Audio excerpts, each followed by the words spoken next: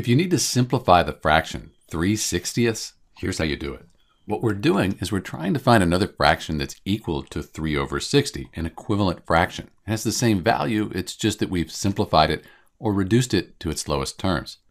To do that, we need to find a common factor, something that goes into 3 and 60.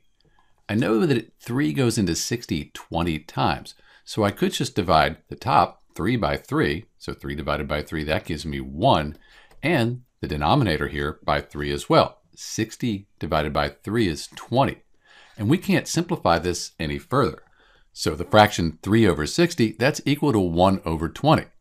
If you divide 3 by 60 or 1 by 20, you're going to get the same value. That's because they're equivalent fractions. We just simplified or reduced 3/60ths down to 1/20.